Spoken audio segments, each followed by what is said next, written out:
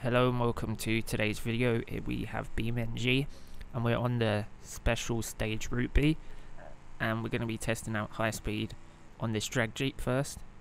Then we're going to go to the, I can't remember what it's called, I think it's Gravel Barstow, something like that, it might not be, but we're just going to be testing the top speed of the drag vehicles versus a jeep I made in automation. I did a video on this jeep a while ago, but since there's been more updates, I've updated the car. I've made it an orangey colour with carbon fibre hood. This car doesn't look as good as my car, I must admit. To be honest, I was actually surprised how slow this was going. I thought it might go a bit faster, but yeah, it kind of hits the limiter and then that's it, game over. 170 and that's locked. So the sound is slightly out of time. I keep having this issue for some reason. It's on and off. I recorded several bunches of footage. One video was like over an hour, but I wasn't going to use any of it, so I was just like meh. I watched it, the sound was in time. This shorter video is out of time. So I've seen people do videos on this car on this track and they've got it up to 300. I was just showing off the stock speed this car can do if you pull it out of the car selection. I just removed some of the stuff like the trunk, the hood. I don't know why I did that, but there's no rules, there's no regulations. So next we're going to be on to my automation car, which I'm surprised how fast it is, but considering it has a 2000, I think it's 1890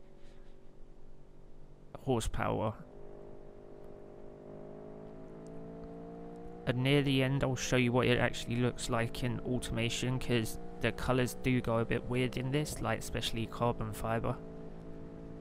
But I wanted to show you what it looked like in automation so you could see my creation in all its glory. So this car can go up to 2070 miles an hour. Yes. No, it don't. It goes up to 270. If it went up to 2070, I've made a mad engineering achievement, I would say. But yeah, it goes up to... It can do 280. I've done 280 just going straight. It's just the engine usually overheats straight away after, like it just did there. Turbos overheat, clutch overheats, the engine just goes... So the camera's kind of awkward in this automation thing, but this is what the car looks like. It's like, I think, I'm not too sure if there was a Range Rover that came out in this sort of orange, but I wasn't even going for that, but I just thought about that now. So we got a carbon fibre orange hood, we've got the normal centre lock style truck rims.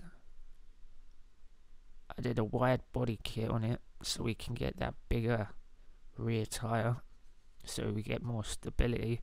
The front tyre is kind of wide considering it's sort of a drag vehicle. Got a little bit of a spoiler on there to hold it down. But yeah, this camera is proper all over the place. But maybe one day when I get better at it, I'll make another video on another vehicle. I'm thinking about doing some challenges with like automation vehicles in BeamNG, but I'm not too sure. I don't think many people will watch it. I enjoy making it, but it's just like, if no one's going to watch it, I don't know, man.